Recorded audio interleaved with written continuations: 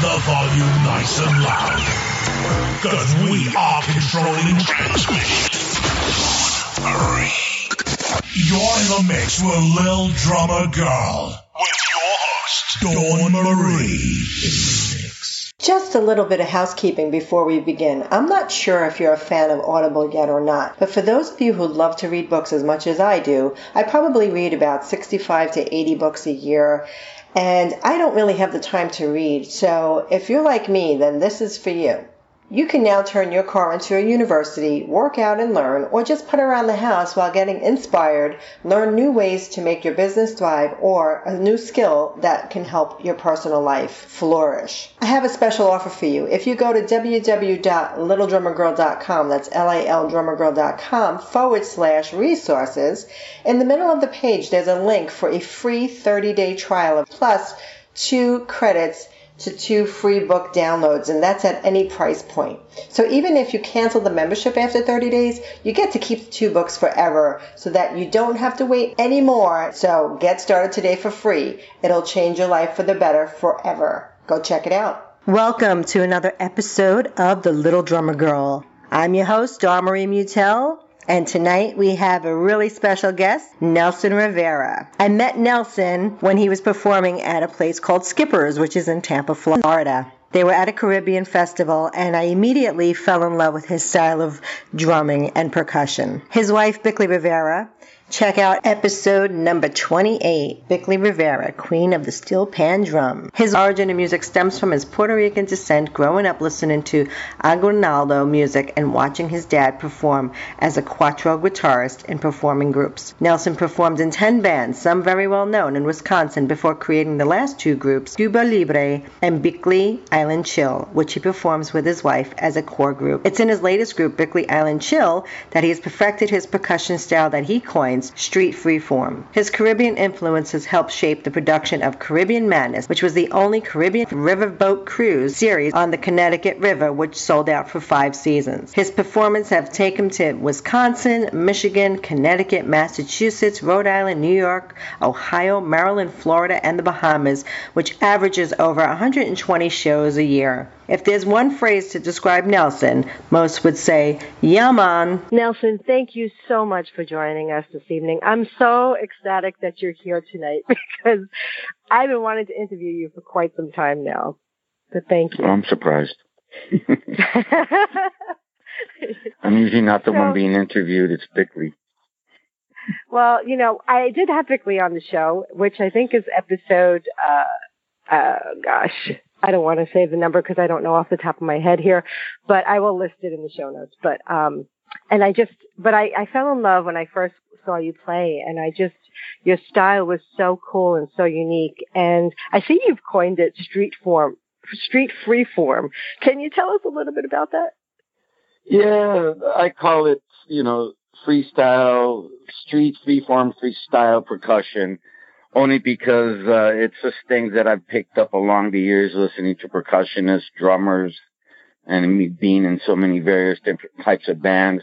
I just picked up my own style, which fits in perfect with Bickley Island Chill. That's really about it. I've never been really trained or went to school on any type of percussion work. But it all comes from within my heart and feeling. That's all it is. And that's amazing because, I mean, the two of you together, it's like watching it's just like musical notes floating in front of me because it's amazing how you work off of each other, and it's mind-boggling, really. But I see that you've been in 10 bands over the years. How old were you when you started? Because weren't you into bass first or something like that? Yes, I'm originally a bass player, and I started off in Milwaukee, Wisconsin at grade 6. I met this guy that was a musician, and then he turned me on to it, and I just liked the idea of it. And then he said, "Why don't you play this bass? I'll play the guitar." And then from there we took off, and I started learning how to do basic, Beatles and basic stuff like that. Then worked my way up into rock and roll. Then started joining other bands in Milwaukee, more progressive, more bands that were playing out, making money, because that's really what I wanted to do back then. And some of them became pretty popular there. And But yeah, I started with bass playing, and from there worked on to what I am now, a percussionist. So, but when you learned how to play bass, you were doing it all by ear, or were you taking lessons? Yes. Well, again, back in high school, I did play the upright bass. And then I did take a couple of music lessons on the side, music school, for bass playing. But I never really did get into the need or the feel to wanting to learn to read the music. So I never did read the music. I only felt the music from a childhood. I just felt music, could feel the singing, could feel where things went. So that's why just about everything I do, as far as music-wise, it's just free form, freestyle, things that I feel. So when I listened to a song back then, I would just listen to it. Okay, I see what I can envision what the bass player's doing. So I just did it. And I love the sticks that you play with. Can you tell me a little bit more about them? My sticks? Yeah, because they're so cool. Yeah, I don't play a normal set of drumsticks, as most people play drumsticks, or they use their hands. I can't use my hands because they're too delicate. I never, I have a little bit of arthritis there. So what I did is I went and got a pair of golf sticks, and I picked the ones that were carbon fiber, very lightweight. So I cut them at the slenderest ends, cut them to about 6-7 inches, wherever it feels balanced in my hand. And then I get surgical tubing and put it around the tips of the sticks. And that's the reason I do that is because I like that little bounce I get off the surgical tubing. And the surgical tubing also kind of mutes the drumstick. Instead of having a wooden stick hitting the skins, I have that surgical fiber hitting it, or the tubing, which is a nice smoother sound that I like. That's I was going to say, gives it a little bit more of a deeper, bassy kind of a sound, right? That is so cool. I mean, the first time I saw you play, I'm like, what is he playing with? A lot of people always question me about what is that? Why are you doing that? What is this? Says, well, I make them. I make them for my wife and I make them for myself. She also uses the same style sticks on her steel pan. Oh wow. So we buy the carbon fiber golf sticks, clubs that nobody uses anymore, cut them down, put that down, because they're lightweight. Wow. I may have to ask you to make me a pair by it, because when I was playing my cajon, I got the other sticks, but I wanted to play more like some timbales and things like that. And I thought I wanted something beside a regular stick that I could play with, and I think that maybe you can go my style. I really like it a lot. I really do. Yeah. And so how did you end up playing with Bickley? I mean, were you guys? I know she's your wife, so was it love at first sight, or was it the music that brought you together? I guess a relationship started before the music. I met her back again in Connecticut. I had moved from Milwaukee to Connecticut in 1986. And through friends of a friends, I met her at a raft race. They were building a raft for a race in the Connecticut River, and then we just hit it off there. Asked her out for a date, and she said, no way. I said, okay, maybe later. And then later on, I asked her for a pizza, and she says, okay, let's go for a pizza. And then from there on, our relationship grew as friends. And it wasn't until many, many weeks after us dating that we find out that we were both musicians. I didn't know that she was classic. Yeah, I didn't know she was classically trained on piano. Oh, wow. She played keyboards, and she didn't know that I was a bass player because we just never talked about it until one day somebody that knew us said, well, she's a musician. She's a musician. I said, what? So we were both surprised, and we said, hey, well, let's do some jamming. And from jamming, now it's been 25 years of playing music. Wow. I love that story. That's awesome. Because I never caught the story behind how you guys met. So that's awesome. So what would you say maybe was one of your, I don't know, biggest challenges that you might have faced whether it was trying to get into the music business or being in the music business with something happening, and how did you handle it? Well, I'd say the biggest challenge is when I decided many years ago to quit. What it was to quit completely playing. At the time, it was bass. I was a bassist. So back in 2001, we moved from Connecticut, where we had performed there with our a different band. It was still Bickley's band, but under a different name, and we did bilingual style music. We mixed it up with Spanish, rock, and jazz, fused it together, and we were able to perform many shows there like that. Wow. So we did that for about 10 years. So then we moved here 2001, and we thought we can carry the same idea of music here to Florida. But big surprise. What we played over there didn't work over here.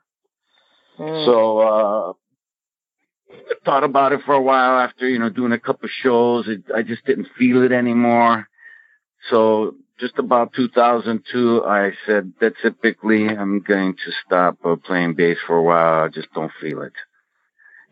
So, and then she, and she at the time then said, well, I'm going to stop playing keyboards. And I think I'm going to pick up playing steel pan. And I'm going to start with learning at St. Petersburg College. So she went off in to do that, and I just took a vacation for 5 years. I didn't touch the bass. Right. And I just didn't feel it anymore. I don't know. The passion was gone. So, me sitting on my, rear end, just watching her do her thing.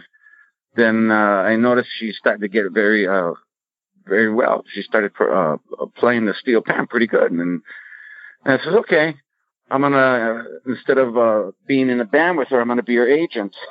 So I started booking her. Nice. So that's what I started doing. So I started booking her in certain clubs and things, and she started, perfecting her art and, the instrument. And then it was more and more demand for her. And I said, well, I'm following her to the gigs because I have to carry all this equipment for her. So I was the roadie at the time, setting up the PA, doing this and that and that. And then by chance, so we had some extra percussion equipment. And one day I just said, I'm going to play the bongos on a show with her just for the heck of it. So I started playing the bongos with her, and then another show, then another show, then another show, and I started expanding my percussion equipment to finally I said, okay, I'm going to be a percussionist now. I'm going to join your band. That's awesome. I love it. So I more or less snuck into her band, but it turned out well because she needed a percussionist and a vocalist. So yeah, I know. It's just, and I love the fact that you have a home recording studio and you guys record together. And I just follow you guys now, and I'm just seeing like everything you guys are doing. It's just you always have a gig, and I love it because you play all over the place. So I think you're back in Wisconsin, right? Coming up soon? A matter of fact, next week or this Saturday coming, we're leaving, go to Tennessee, from Tennessee, Chicago to Milwaukee, where we have one show for sure, possibly two, and then at the same time visit family. Then work our way back. Yeah. That's nice. That's a because all my family's there in Milwaukee, Wisconsin. So we had a pretty nice, important show up there because I haven't performed there myself in about 20-some years, and there's a lot of people looking forward to seeing Bickley Island Chill because they knew me as a bass player. Now they're going to see me as a percussionist. And back then, 80s, of course, we did rock and roll, heavy metal, so all that stuff. So it's Nelson and, a different transition. Oh, and they're going to see, that's going to be awesome. If you can, shoot me some video, have somebody shoot some video and send it my way, I'll make sure I put that up. Oh, yeah, we're definitely going to get video for that. Yeah, and talking about before you were saying about us performing, we do over 120 shows a year with the Bickley Island Chill band. Yeah, we're pretty busy, and we get a lot of repeat customers, I guess, clubs that do like the music. It's upbeat, really upbeat reggae, Soca, calypso blended together, and we love writing our music, so we're about 4 albums out already. I love that. And I'm going to make sure you guys, you're on CD Baby, is it that you're selling? Yeah, we're on CD Baby and whatever, anywhere you can get records, we're on there. We're on Pandora. You can go on Pandora and look for us there, you know. I'm going to put the links to those as well on the show notes. Yeah. So tell me something. I know our time is getting away from me here. I wanted to see, are you ready for the 11-stroke roll rapid fire interview? I'm ready for anything, baby. Right, my kind of guy. Your favorite like I say, yeah, man, send it my way, man. Yeah, man. Your favorite food? Sushi. Your favorite vacation spot? Ooh, Bahamas. Your favorite article of clothing? My bathing suit. You are my kind of guy. Favorite person to hang out with? My wife. Your favorite album? That's a tough one, but Return to Forever from Al Di Meola. I don't know that. Yeah, that's smooth. It's fusion jazz from the 90s. Jazz. A tremendous guitar player.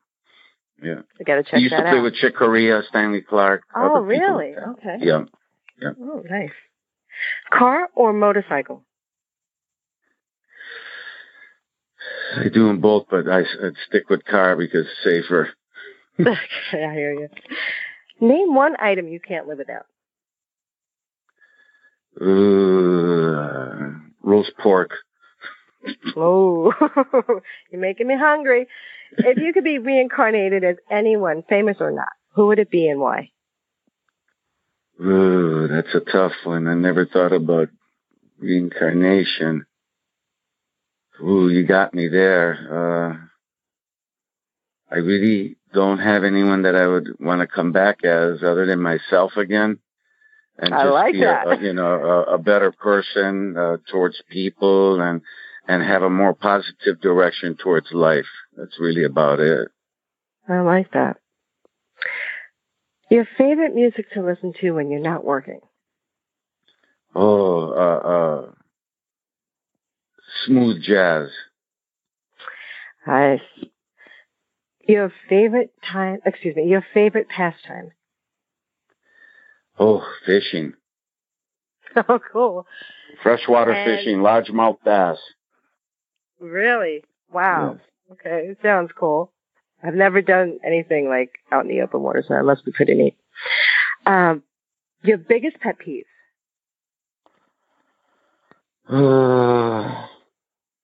People not wiping the shopping carts when shopping with the sanitizing wipes. I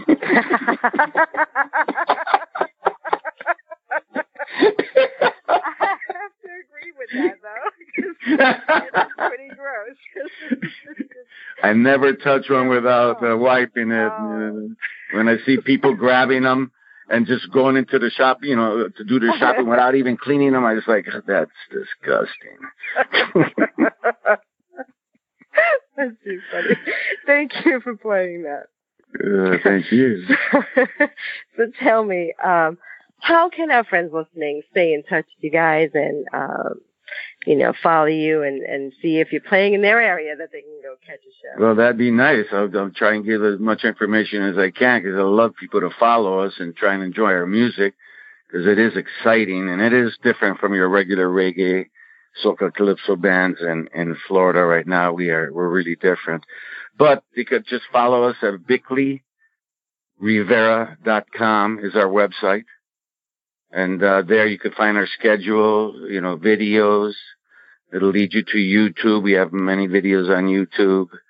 Our schedule, all that you could find on BickleyRivera.com. Beautiful. And you're also on Instagram too, right? Yes, we're on Instagram, Spotify, Very cool. So I will make Facebook, obviously Facebook. Well. You can look under Bickley Rivera. Twitter. But we're on all media. Yeah, and everything. Yeah, you know, in this kind of business, you have to do everything that you can because no one's going to do it for you. You know, a lot of people think, you know, yeah, it's true. A lot of people think, you know, I'm going to do this, I'm going to do that, and then, you know, someone's going to find me, no, nothing's going to happen unless you make it happen. I'm so glad you say that because every time it's like, I can't say it enough because people, like, you know, you could sit on your bus as much as you want, but it's you could, you know, and you can be the best band and you can have the best musicians, but if you don't go out there and hunt for jobs or find different, you know, venues, different, you know, medias, different things, it's not going to happen. You know, you got to involve the writing with the advertising and the promotion, you know, but you got to do it until someone does it for you. And, you know, I'm still waiting. That's nice. I know what you mean. I'm still waiting, you know. I don't know what's going on here. I hear you. Because I'm like, well, where's my team of people? Yeah, you know. I said, wait, you guys missed me. You guys, how did that happen? You missed me. That's all right. You know, we're happy what we do right now, and you know, as long as we make the people happy when we perform, you know, we're happy. That's true. That is very true. Yeah. What would you say if you know somebody who's just starting out? I mean, what you just said was really important, but if you have somebody who's just starting out, what words of wisdom would you give them about the business? You know, straight out and forward, it's a very, very, very tough business to get into because there's so many different things that you have to do other than just playing the music, and there is so much competition out there. It's like, okay, what am I going to do that's going to make me different from the others? But you know how many other different people there are? Thousands and thousands.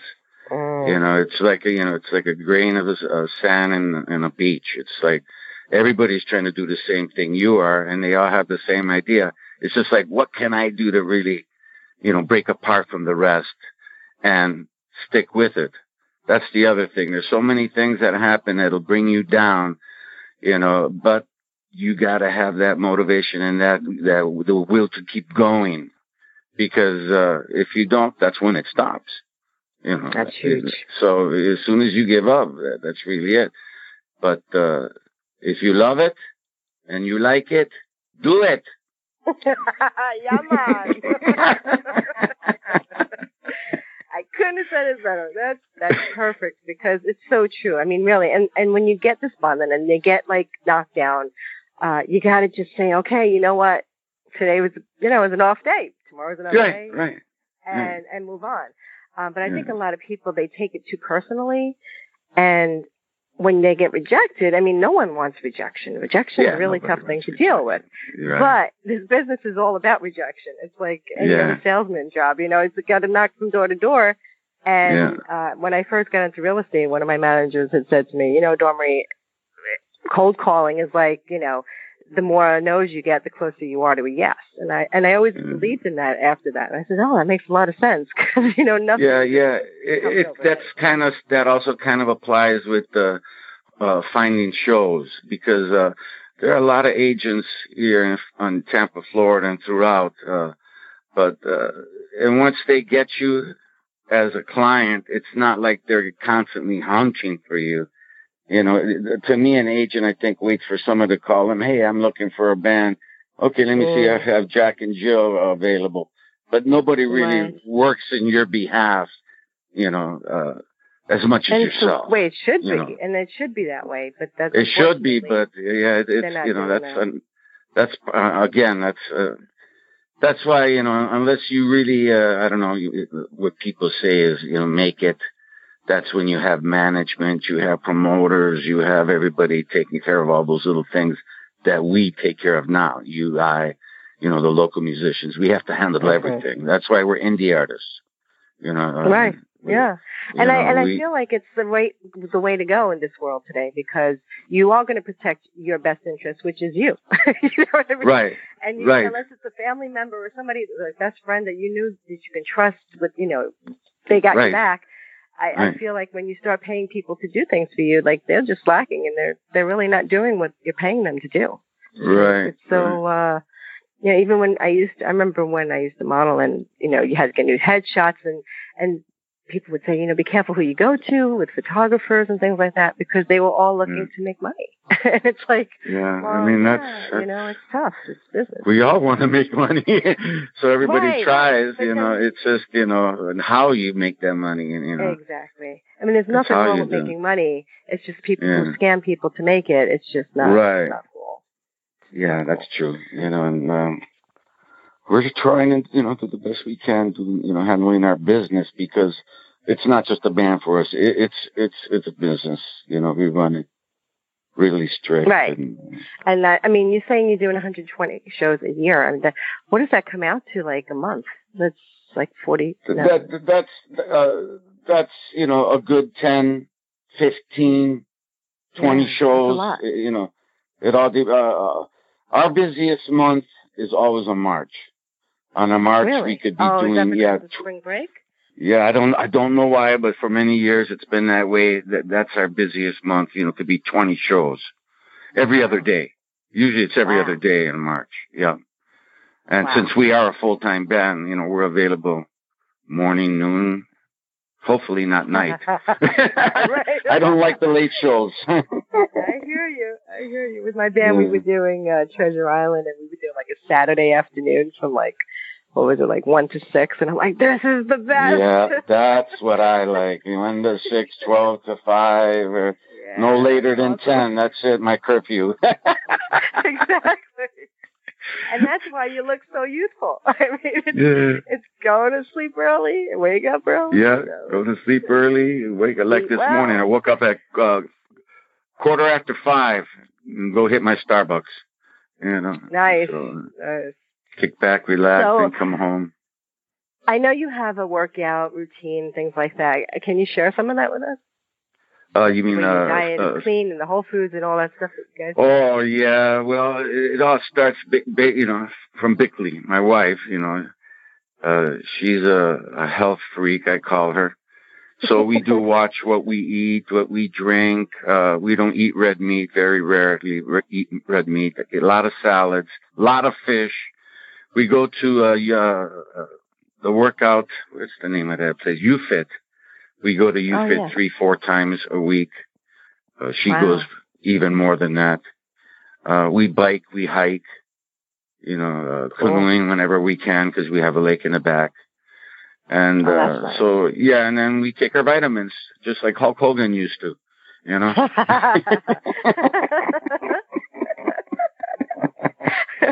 Have you seen him down here since you've been down here? No, but yes, I did see him several times. Once at the airport, and 2 other times when we played for this Stingray Chevrolet. Oh yeah. For whatever reason, he always used to donate a Corvette, so we would be performing there, and he would be there, and that's how we met him. Cool.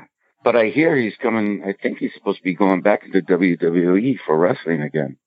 Really? Yeah. Wow. Yeah, that's the word I heard. He's going to be up there in age. Oh yeah, and I don't know how he's going to get on stage, but he better have. Maybe he's announcing. I think that would be the better thing for him to do is announce. Yeah, I don't think he should go back to the ring. I don't know, but hey, if he does, more power to him. Yeah, that would be interesting. Great. So that's how we met him, and that's as far as that goes. But it was at Stinger Chevrolet, and that was really about it. Other than that, with him. Cool. Well, Nelson, thank you so much for being here this evening. I really appreciate it. It really means the world to me. Well, I thank you for the interview. It's my first interview with anybody because usually I don't talk to anybody unless they talk to me. And, oh, really? I'm usually a quiet guy, and unless I know the person. So luckily, I know you. All right. Yaman. Yaman. That's what I say. I can't wait to say that in Milwaukee in 19 below zero. Oh, they're going to be like... Yeah, I called today to check out the place where we're performing. They said, it's 19 degrees right now, but when you get here, probably below zero. I said, thanks a lot, man. Oh my God! So it's the first time in 20 years that you're going to be playing, but that's very, very cool. I mean, that's good. Yeah. I'm really excited. My wife is too, and we're gonna reggae rise up, Milwaukee, Wisconsin. All right, Milwaukee style. Yeah. Isn't that where Laverne and Shirley's TV show? Yeah. It's Milwaukee, right? Okay. Yeah, Milwaukee. Yeah, they worked at the Miller, I think. Miller Brewing Company. The brewery there. Yeah, we used to go there when we were kids just to go get free beers every week. You say, okay, let's go do a tour. They do it because you do the tour. On the tour, then you just drink. You know, free. Yeah. But at that time, 18, at age 18, you can go drink over there. Yeah, I remember that. I got legal once. I think it was for like a week, and then they changed it to 19, and then I was good for about another week, and then they changed it to 21. To 21. Like, what's going on? What is it now? 21. 21. Yeah. Oh, that's too bad. I remember 18 hitting every bar, every jazz club, music scene, because at that time we were into the music scene, and we'd go from bar to bar listening to all types of music. Because Milwaukee at that time, to me, was wow, it was happening. And a lot of bands there. I've never been over that way. It's fun. Yeah, I don't know anybody from there. You're the first person I know from. Yeah, I grew up around, everybody played guitar, or if not guitar, drums. And bass players were always in demand, so there I fell in. Perfect. Wow. I can't believe you played an upright bass, though. I didn't. Yeah, upright bass at school was a lot of fun. That was while I was in choir also. I was in choir. Oh, wow. So. Yeah, I've been there. Sang. Yeah. Very and then when I was in Catholic school, I was in their choir too. So. Yeah, I did that for about a week or two. I did that for 7 years. 4 years. 7 years. Wow. Yeah. Long time. Catholic grown, homegrown, Milwaukee, Wisconsin. With the nuns in the black and the white. And do you remember when they kicked the habit? I don't know. I know when they kicked us, man, they were brutal to us. Oh, they were brutal. No, I know. I had some. I remember getting slapped in the first grade. Oh yeah, for us, I remember. Yeah, not fun. I got what they used to do to us: take out the ruler and slap you in the hand. Bam! I had Bam! Yeah. And this one woman in the second grade, she had an iron metal ruler, and she used to do that to the boys in the class. And I remember feeling like, oh my God, that's horrible. Yeah, I remember that. It's like, well, how can they get away with this? And then they had it in math class too. What's 2 times 2? 4. You're right. And it still hit you in the hand. I don't know. I think they're just masochists or something. They got away with it. But they did a lot of damage. I mean, I hear stories from other friends of mine that went through similar things, and it's horrible. And I'm glad they don't do that anymore, but it's just... Well, there's a lot of things they don't do anymore, you know that. It's true, too. That's another story. But Nelson, our time has arisen. I will make sure that I put everything, all the links to everything in the show notes so that anyone listening tonight can actually, check it out, maybe pick up a couple of CDs, because I know, like, I listen to your music through Pandora, and it's just so cool that you guys are up there. Yeah. A lot of people, they call us, they can't believe we're on Pandora. So, well, we're on there anyway. I can't believe it. You guys have been like rocking it. Like, come on. Yeah, we're like I said, we're on everything. We were on the Weather Channel for many years. They played our music. Way. That's cool. We were on the Weather Channel for 3 years and getting those royalty checks. Keep them coming. Wow, that's really cool. How did you get a deal like that? Like, did you do it? Did your agent do it? No, like I told you before, agents don't do anything for you. It's we do it. Anything that happens to us is because we do it. That one I give credit to Bickley. Bickley's the one that searched it down, and when she came out, you remember the smooth jazz music, right? Oh yeah, we used to do. Yeah, well, it was back then when we did the smooth jazz music. Is I don't know how she did it, but linked up with them, and then now we're on there. And then sometimes we're on Music Choice also, Oh, I like that, Music Choice. Yeah, hey, there we are. They're playing our music. That's awesome. So, but, it's all that it's from us, and see what happens. I don't know. Right now, like I say, everything's happy. You know, we're happy what we're doing. It could always be better. And we're always striving to get better. But when you see things happen around you, and you say, how did that happen and not us? I don't get it, you know. Oh. I hear you on that one. Yeah. But I just think it's really great. And I can't wait to come to another show. And sorry, I missed the Whiskey Joe's, was it? But yeah. Oh, for that commercial? The commercial we shot over there? Yeah. That's all right. Well, you got to go with Jesse. Jesse's your boyfriend, right? Yeah, yeah. All right. Well, you got to go with him. Is a place called Crump's Landing in Homosassa. It's a brand new place that opened up. We just got hired there till next year, December 2019. We're already booked there, you know. Wow. And it's like a Whiskey Joe's, but better. Way better. Yes. Oh, wow. Did you ever go up to Homosassa area? I have not been up that way yet, no. Man, there's a section up there. Though. Yes, there's a section. Once you pass Weeki Wachee, go up Homosassa, you know, probably the next biggest town. If you go a road called Halls River Road to the left, that takes you to about 20, 30 different types of bars and venues of every kind of food and entertainment you can imagine. No way. Hidden all back there. There's a place called Monkey Island where monkeys live on it year-round. No. It's on the river. Yeah, it's on the river, a little island. And if you're by the restaurant, you can see the monkeys. You know, they're jumping all over the place. And then, a matter of fact, it's right across Crump's Landing, which I'm telling you should go check it out. Uh-huh. You could, if you look across the river, you'll see the island from there. Oh, wow. You know, so have you ever heard of the freezer? No, no, it all by road. Oh, wow. You mean to Crump's Landing? From the Halls River Road? No, Halls River Road is just a road that goes back, and then there's bridges that'll take you to certain little areas in there. Oh, wow. But the island is only, you know, I'm talking about maybe 100 yards only. It's a small little island. It's a small island. Yeah, with these, like, spider monkeys on there. Wow. And if you want, you could take a... There's a big story about that. They've been there like 40 years.